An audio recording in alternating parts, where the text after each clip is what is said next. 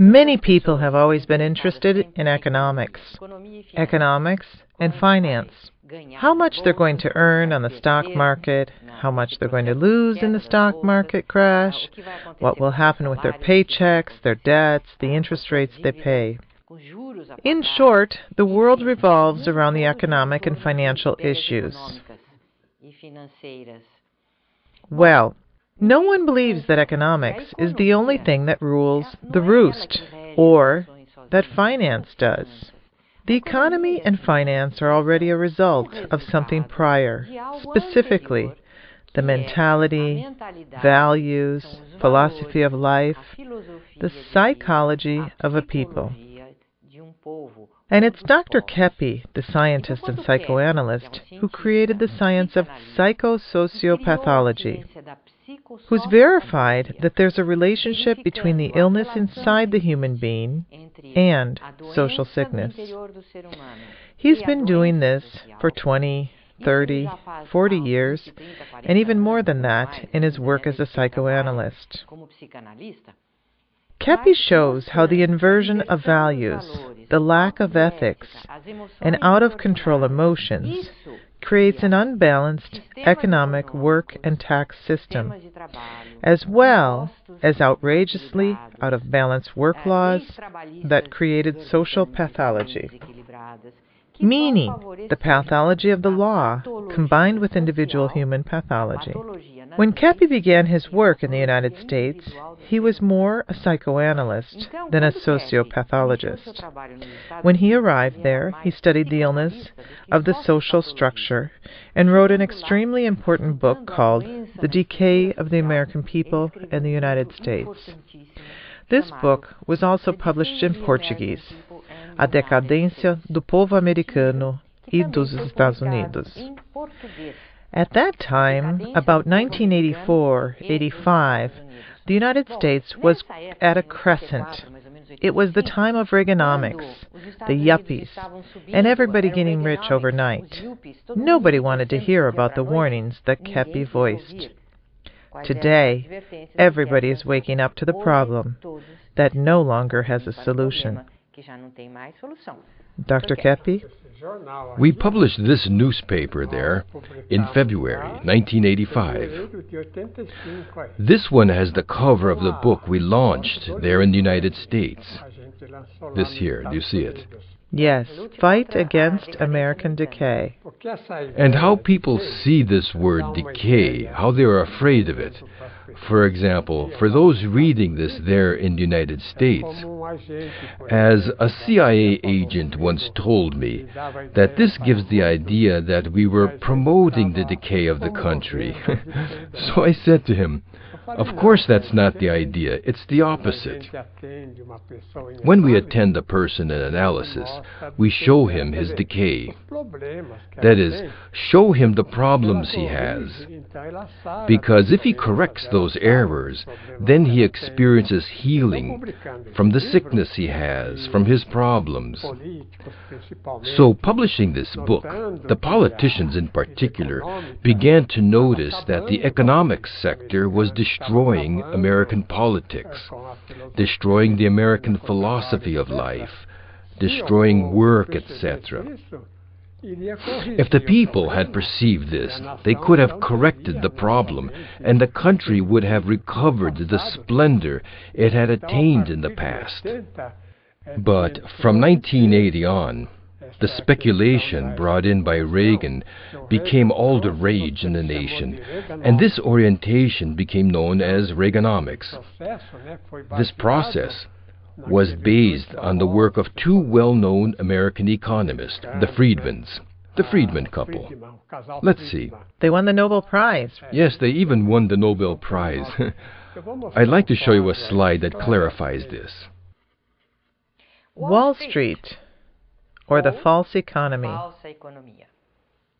First, Wall Street didn't actually crash because it never had any real wealth.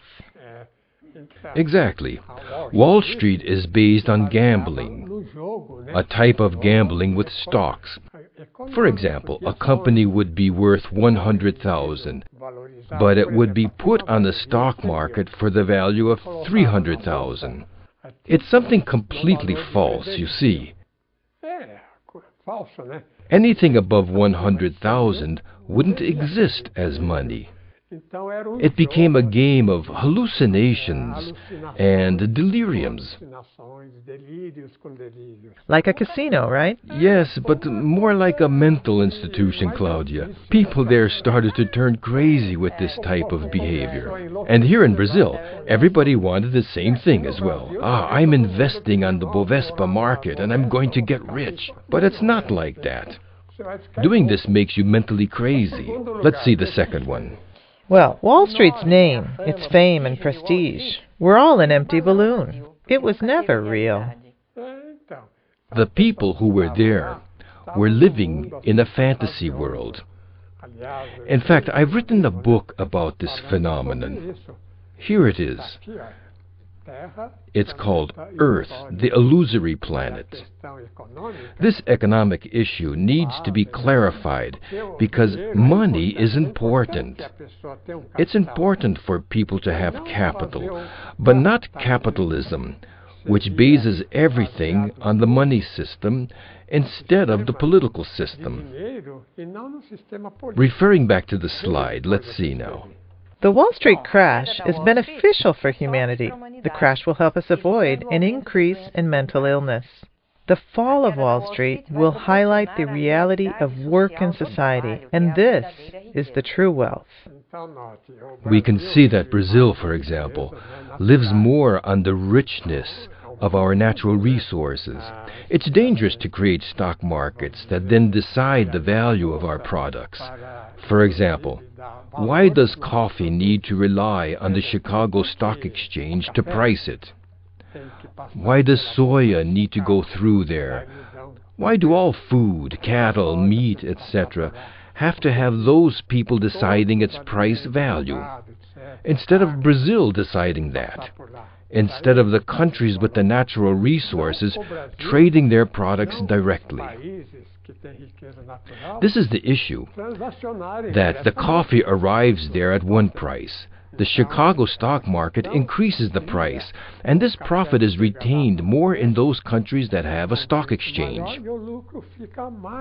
Let's have a look at this slide concerning the destruction that stock market provides.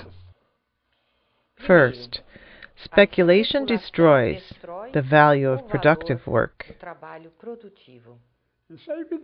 This is obvious. A person who speculates doesn't work. I knew a journalist many years ago, and I had said to him one day, "Hey man, you don't take work seriously, do you?" And he answered, "But if I'm going to work, I won't make any money. The person who works doesn't earn money. My work is to make money." Just look at this type of mentality that has inundated humanity. And the second point, let's see. The so-called commodities practically don't exist. I had clients from the United States who in analysis would almost fall off the couch in shock when I revealed how commodities makes people crazy.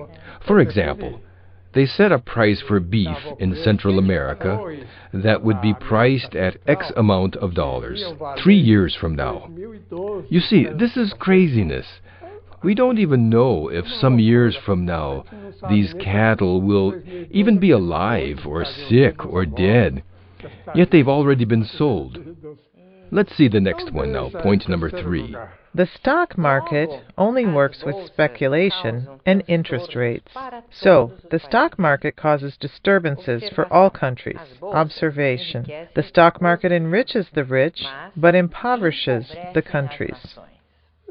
Why does Brazil, which is such a rich country, still have such a large number of people who are so poor? Excluding Sao Paulo and the south of Brazil, which are the wealthiest regions, the rest live at a limited level of wealth. Let's see now a photo where the richness of Brazil is consumed. The Chicago Stock Exchange. This is the stock market, where they set the prices of food, meat, farm products, the world's food. I'll put up another slide to clarify this about the stock markets. The stock market is an illusion. First, the stock exchange destroys the true economy of a nation. Because it places the actions, the bonds, either at an exorbitantly high price, which is not its real value, or it prices them below their real value. And this destroys the productivity of that particular entrepreneur. And the second point. The stock market creates an unethical mindset in the country. It's clear that this process is a type of stealing from the people, from the nation, of impoverishing the nation, the country, or showing that it has a wealth that in fact it doesn't have.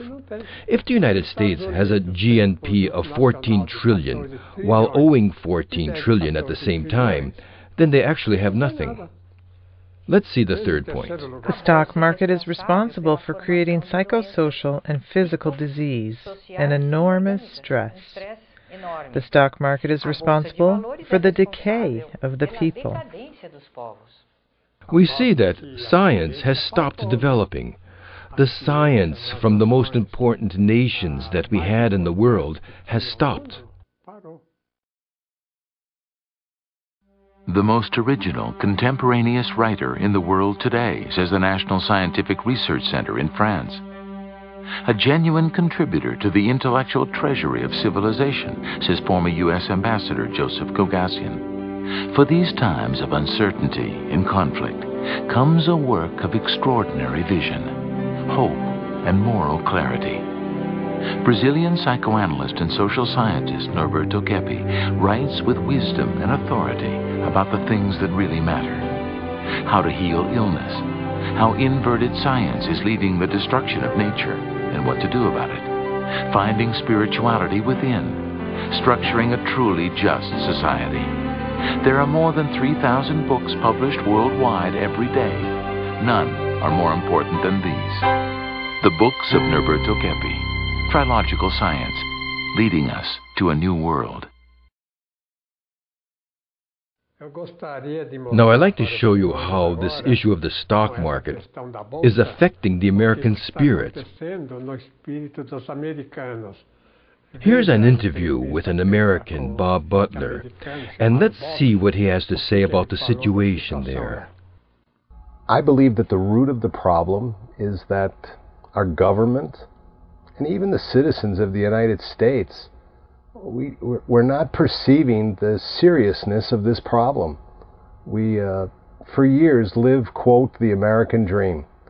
A dream that, everyone would have a car, a television, a house, and good jobs. The jobs are gone.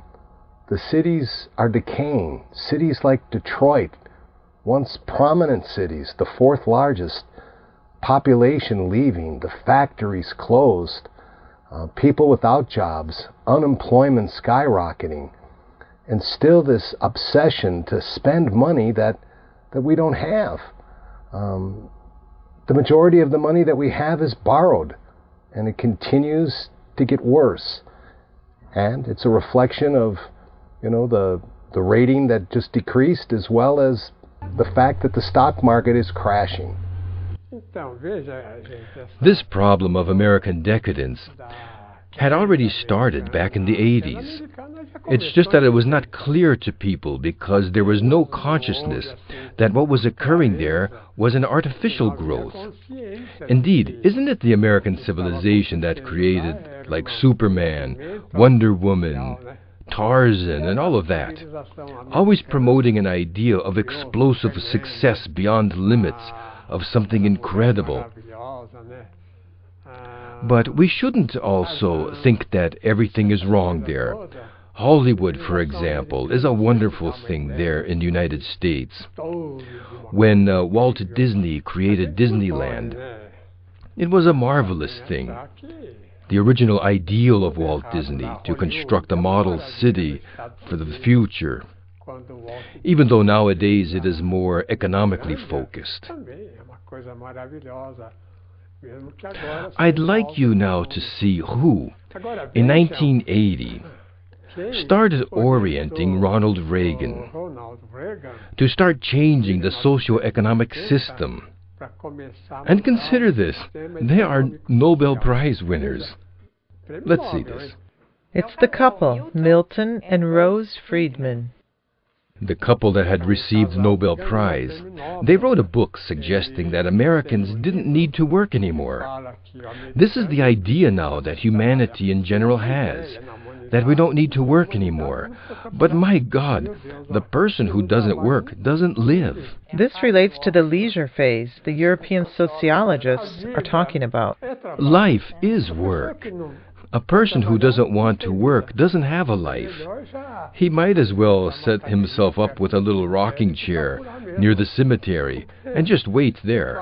You see, I speak in this kind of joking around way in the hopes that some people might wake up. Let's see now this sentence I've got for us. The socio-economic system makes up humanity's greatest delusion. The socio-economic system led humanity away from its primary function, which is good action, quality work. It even looks like an idea directly from the devil himself, you know. The devil doesn't work. He spends his time just tempting others, as the religious people put it. Isn't there in the story of Faust the idea of enrichment and eternal youth that the devil would give? Yes, Faust, by the famous German romantic Goethe, Wolfgang Goethe. That story gives the idea that the devil provides youth, provides wealth. That's it. Well, it appears at first that he does give these things, but it's not long before he suddenly cuts everything out from under the person, who then finds himself up a creek without a paddle. Now, let's look at the negative effects of the stock market. So, there's the devaluation of currency that each country experiences. For example, the dollar. If there's an acute inflation, it loses its value. The dollar is worth 1, and they decide it's worth 10. This destroys its value, and the value of other currencies, those countries that are tied to the dollar. The price of each currency then falls. And let's see the second point. There is product devaluation in all countries. Do you, our viewers, think the situation with our coffee makes sense? Since childhood, I've seen in the countryside mountains of coffee burning, all the time burning, and I would ask, but why do they do this? So the price of the coffee doesn't fall. They burn mountains of coffee in order to keep the price high. But why not take all this coffee and give it to the people who just can't afford it? This is a sin, isn't it? This is sin. People who destroy food as a way to make themselves as rich as possible. Meat that is worth 1, let's say, they price it as though it's worth 10. This is a crime. A person in power must learn that he himself has to work for the people. He has to put himself at the service of the people, instead of he putting the people in service to him. This is fundamental. If humanity doesn't do this, if we don't lose our fear of one another, if we don't want to help others, just look, we've arrived at Christianity, the teachings of Jesus Christ. Humanity needs to perceive that we need to like each other, to help each other. If we don't, there'll be no way out of this situation.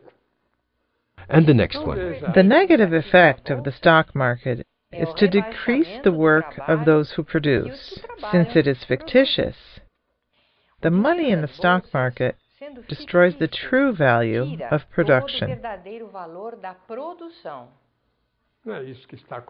Isn't this what's happening now? For example, the issue of usury, exorbitant interest rates.